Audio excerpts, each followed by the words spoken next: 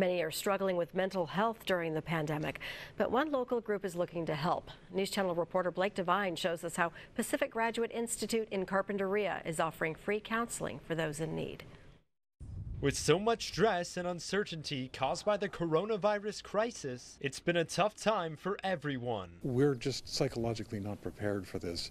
There's a lot of consequences and costs. People are scrambling. We closed, we opened, we're reopening again.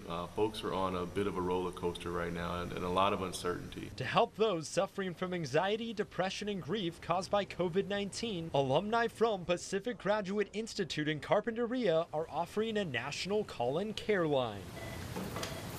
Good afternoon. Thank you for calling the care line. This 24/7 free service allows anyone to speak with a licensed professional. Therapists, we're called the wounded healers. We are on call doing this out of the goodness of our heart. If they need support, if they need a shoulder to lean on, if they are looking for a bit of comfort during these times, we're there to support in that way. As part of their follow-up, some callers receive a care box, which helps create a space for grief. It's a helpful tool to do some type of ritual. And the ritual is for remembrance. Sometimes they're receiving up to 18 calls per day. However, that isn't stopping them from volunteering to connect with those in need. You just don't get on and listen to things. You do something and you do it for someone else. You do it because we care. We have the number for their care line on our mobile app and website. In the Carpinteria Valley, I'm News Channel reporter Blake Devine.